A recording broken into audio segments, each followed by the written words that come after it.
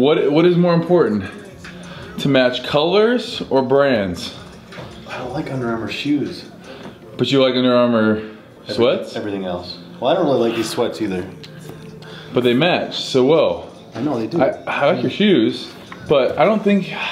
Jason, verdict? Jason's matching. Jason, yeah, what are you wearing? Coordinated. This is all Gymshark. Gymshark top, Gymshark shoe or pants. Gymshark at one point in time was talking about making shoes. They never did. I am wearing my new Gymshark Stevecook line. It has your name on it. I know, so I don't lose it. I'm like, hey, you stole my shirt. Give me my shirt back. I'm telling my mom. All right, Adam, I never want to see that again. All right. So today we have Chase in town. Chase is a member of Fitness Culture, the app, not the gym, because he doesn't live here. But he's actually doing, I think, the same program as I am, which is the Swole program, which means it's back and biceps, which means, cheers, pre-workouts, let's go lift. It's gonna be an intense back day because the camera's on me, I get somebody lifting with me. Oh shoot, I don't wanna answer it. It's my sister, I forgot to do what she asked me to. Oops, let's go work out before she calls me. Hey, I found my camera. What? Ready? Warm up, warm up, warm up. We got pull-ups, bent over rows, supine lat grip pull down, seated row machine, single arm. We got wide grip lat pull down, and then straight arm pull over. And then we got some biceps. Gosh, I love this day. It's like one of my favorite days. Oh my gosh. Every day is forearm day.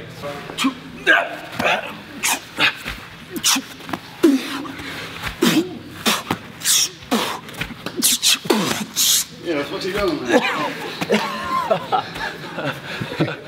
Beatboxing. Beatboxing while you're doing it? Hey, real talk though. I was getting ready today, and this is from my Gymshark line, but I always hate just wearing like sweatshirt material.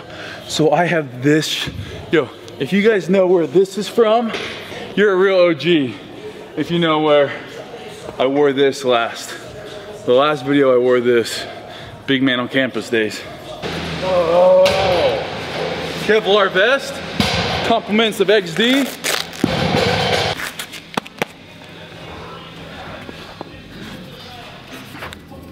We got pull-ups right now, 10 reps.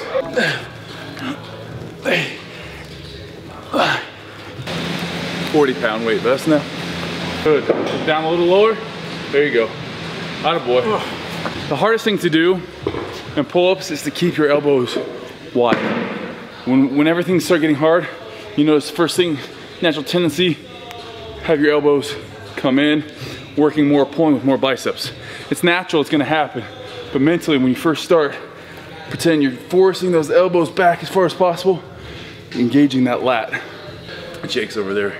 Jake just looked at us like, oh, I wish I was training with them. What'd you say?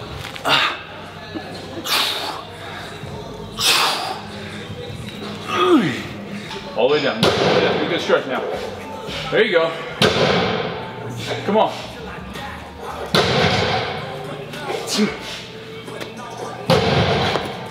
Good set. So next up we got bent over barbell row. Biggest thing that I screw up with on these, I come up and then I pull into the weight, so it's like this.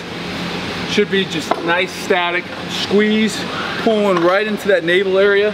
So back, squeeze for a half count, back down to the ground. 10-8-6, I'm gonna go as heavy as possible on this. The first two things we do, mass builders. This bad boy right here, like if I'm gonna do one rowing movement, this one's gonna probably be it.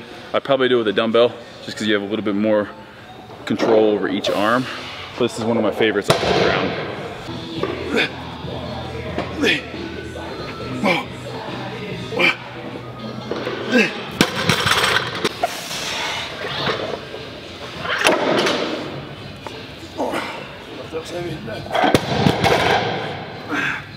Jake just broke the world record for deadlifts. That's 1,200 pounds. Neutral grip on the hammer strength here. You got long arms, so that seats. Oh, yeah, that's perfect. Good. Is that light? You can stretch now. That's the biggest thing. That's your biggest thing. All the way up. There we go. Good. And then that scapula. Set that scapula. There you go. Right there. That's what I'm talking about. All the way up. I want you to get a stretch in it. There you go. When I start on this, I'll have to reset it each time. I'm not like here. I don't keep it there. I'll come to this forward position, and then each time try to all the way out.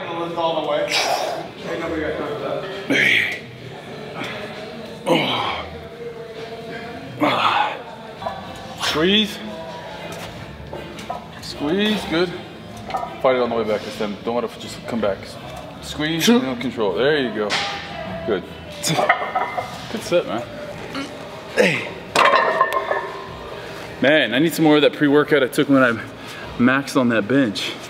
That stuff, like, I honestly felt like I was on that limitless drug. Down and back, and I think your lat. Try to squeeze that lat. Better, better. Once you guys are gonna think about, I'm gonna talk about, oh, the way it pulls, or I'm able to really focus in on this muscle. No, it's being able to look at that wall over there and reading everyone's stuff. Johnny Bravo, Texas to Utah, USU. I mean, we get a lot of people because St. George is on kind of a main highway to California, to Vegas. So we get a lot of people from all over the US. So if you guys come into the gym, make sure you leave a comment where you're from and say something funny. Courtney doesn't know this, but I left this comment, want to really boost morale. These are all just me writing, Courtney, I love, no, they're not. What I want to do though is I want to see if Courtney watches this video. I'm gonna put up here like, oh, Courtney King has the best booty ever. And see if she's like, Steve. Because when she comes into the gym, we should show it to her. But babe, people love the booty goals. We gotta make it kind of look girly. Oh man, that C is awful. We'll do this. That's so bad. Tomorrow, after this video goes live, I'm gonna show her this to see if she watches my videos.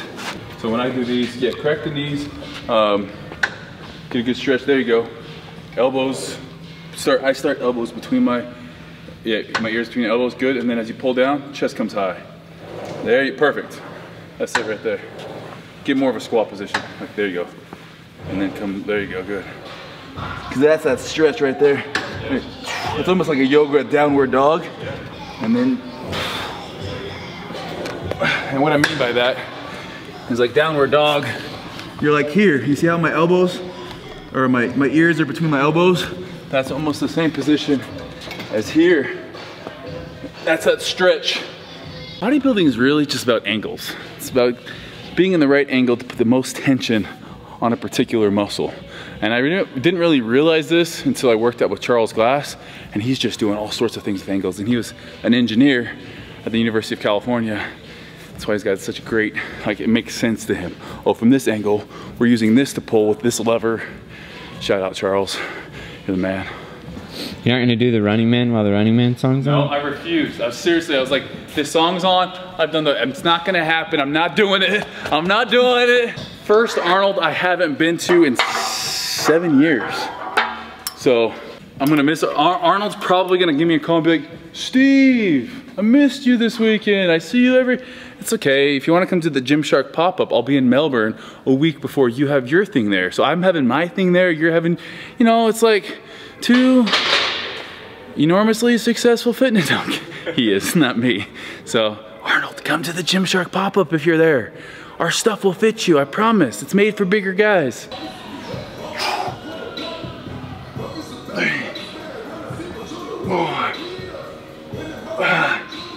Zottoman curls with fat grips are just about the hardest thing to do.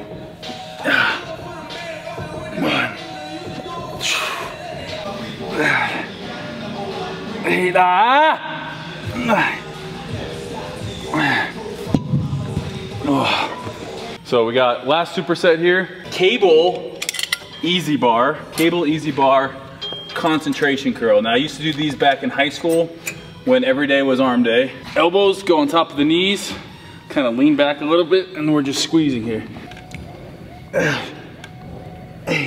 If your gym has a lot of gyms has machines, they have the pad underneath here, it's just the same thing.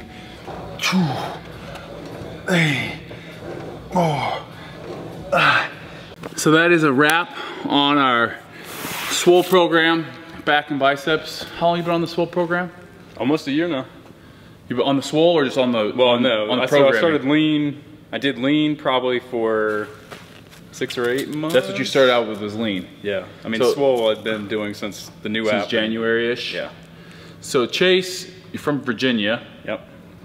You're a new dad, like Yep. within the last year. Yep. And I guess what he's got a really cool story. I'm gonna let you tell it rather than just talking the entire time. But you started like what was it, about a year ago on the lean program. Yeah. And you lost how much? So in total last year I lost 80 pounds in 7 months. That's insane. And you know, the biggest thing for me is I've always been someone that lifted, but just really focusing on the diet. And so like when I saw the description for the lean program, I saw that you were offering programming that wasn't just, you know, a workout, but it was also going to bring in, you know, the nutrition and I mean having like the personal coaching and all that. I was like, you know, that's a perfect option. So were you tracking calories at all before this? Just before. So I had gotten into it just like at the beginning of the year, started the program like in March. Gotcha. So but what I wanted was just more guidance on like, okay, here's a solid macro plan to follow. Gotcha. And so with that, I want to say I was close to like 3,000 at that time. Yep. But still cutting. Yeah. And So I did jump into the you were carb starving cycle. yourself. No. And that's I think what a lot of people think is I got to starve myself. No. By the time I got down to 2,000, and that was when I was really like, because I was trying to get to 1% body fat at that time. And what body fat did you start out at? 32. Wow. That's intense. In a year. This was about 6 months into it. Yeah, so or 6 or 7 months into it. And then once I got under 2,000, I was like, no, I'm done with this. So people that think that you need to do 1,200 or 1,500 can't sustain, especially not if you're following like a good weight program and you need the muscle to be able to burn that amount of fat. So and that's kind of what led you to now do the swole program. You kind of hit where you're at. So kind of tell me, how's it been? So you went from 270 to what was your lowest? I got down to 185. So almost 100 pounds there. I've tried so many different diets that never worked, so I wasn't used to actually being in decent shape. I still had abs at the end of the year, but I was like, oh, it's January, like I gotta cut now. Yeah. And so I started cutting again, but now I'm like, no, I don't need to do that right now. Like I can actually stand and just try to put on some muscle now. Right. What was your big push, I think, to do that? Well, having the baby, I had a son, and that just instantly just like changed my whole outlook, because I'm like, everything that I do, he's gonna see, and he's gonna try to emulate. And so, you know, you've been talking about creating habits. Yeah. And creating habits for yourself. Well, I'm trying to create habits that he sees, and he does see them. Yeah. And you know, never like even he thought about watches that. everything that I do, and as I've watched him grow and see like what he picks up on, I mean, I know that he's paying attention to me. Right. And so I wanted to, you know, make sure that I was taking care of myself and setting the best example possible for him. Doing it for yourself is one thing, but doing it for someone you love probably puts a whole new spin on things. Any parent will tell you, like, your kids will show you your flaws and your weak areas. I do want to gain size. I want to get stronger. That was one thing, you know, losing that much, I probably lost a good 20 to 30 pounds of muscle, lean mass in that. And I lost so much strength. Yeah. And so, you know, now I just want to focus on trying to get the numbers up without performance. I don't need to go crazy in bulk, but just start adding back in calories and really try to just maintain my metabolism and get stronger. And, you know, if I could get up to like 200 or something, that'd be probably a comfortable spot for me. And I tell people this all the time. You look at, you know, some of the greatest bodybuilders, like the power program, that what we do is a great, like, basic. Once you're strong, then you can worry about getting big. So like, I think kids growing up, the worst thing that they can do is jump into like a IFBB pro bodybuilder split. Yeah. It's just not what you need to be doing. If you're growing, focus on compound lifts, focus on conditioning, very similar to our power or the athlete program. And then if you want to truly do more hypertrophy, then you can do the swole program. I tell that to people all the time. Focus on, so I think that'd be a great place for you to get back to eventually, is that power program. Yep. Well, sweet, man. It's good to have you in here. You were in Vegas for a conference? Yep, for our industry show, but it's only a couple-hour drive, so anyone that's in Vegas should come up here and roll. Check out Roll to fitness Cult. culture. Sweet, man. Thank you. Appreciate it.